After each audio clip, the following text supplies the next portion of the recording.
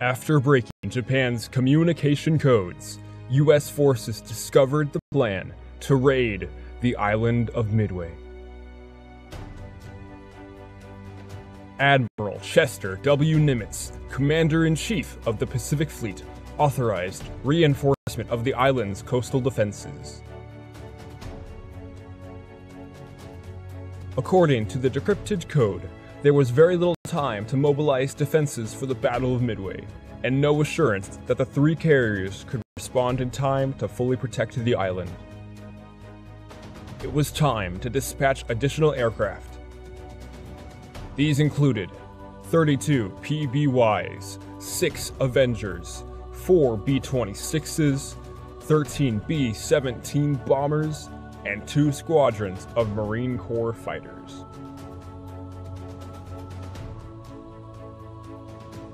Marines, Navy, and Army personnel on Midway worked furiously to strengthen their defenses.